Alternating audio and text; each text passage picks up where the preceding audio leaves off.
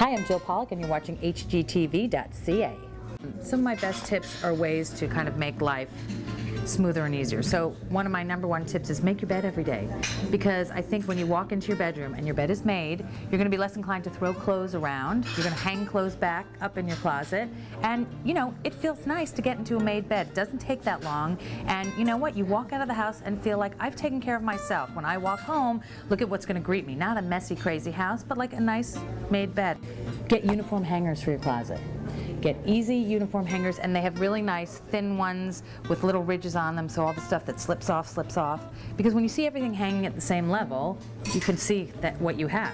And when you invest in this new set of hangers, you have to take everything off the old hangers, and then you have to say to yourself, do I want this? Do I really need this? Do I wear this? Let's be realistic. And if you're not sure, then turn the hangers around backwards. So after 6 months or a year, if the hangers are still backwards, the likelihood is you're not going to wear them anymore.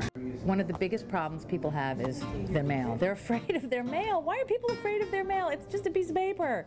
It's scary though. A lot of people like literally put it away. So another tip that I think is really important is get rid of your junk mail. There are a lot of great websites where you can stop the junk mail before it even gets to your house, and they might even plant trees for you. Really own your mail. Don't be afraid of your mail. That's so important, because you get into trouble. It's not even, you know, stuff is stuff, and yes, it's a problem, but like when your bills are late, or when you like lost directions to an event, or you're just scattered, that is terrible. That's just not a way to live, you know. That's not an adult way to live. That's not running your own life like you would run a business. Another tip that I love is put your bin liners in the bottom of the trash can.